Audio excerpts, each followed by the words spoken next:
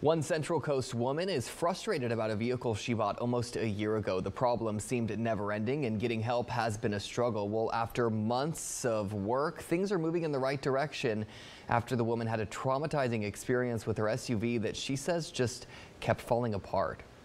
Sometimes it's really hard to turn the car off.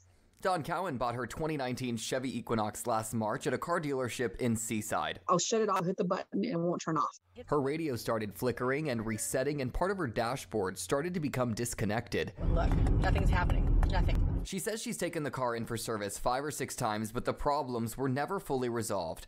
The car dealership declined to comment on this story, but said on the phone that if it's a problem with the vehicle, they need to contact General Motors. I feel like nobody cares about what's happening with me. I feel like I'm just a number to them. Like they don't give a crap about one person who's having these problems because they're such a big corporation. I contacted General Motors. They tell me in a statement, after checking with our field team, it appears the customer's original issue has been resolved, as well as a few additional requests the customer had. It is a relevant case, and we do see a lot of it. Steve McFarland, the CEO of the Better Business Bureau, says it's something he's actually seen for years in many industries, and he has some advice. Post about it.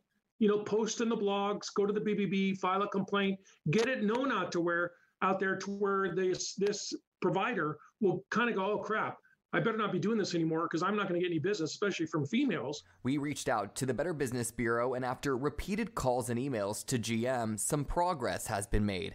GM finally approving Dawn for 3 options: a repurchase buyback, a trade-up for another vehicle, or a replacement of the same vehicle. We want to do the repurchase buyback, actually, we do.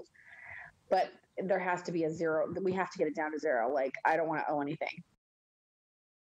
Dawn is now working with General Motors on that repurchase buyback. Meanwhile, if you have a question or a concern, you can send me a message on Facebook or on Twitter, or of course visit our website, KION546.com.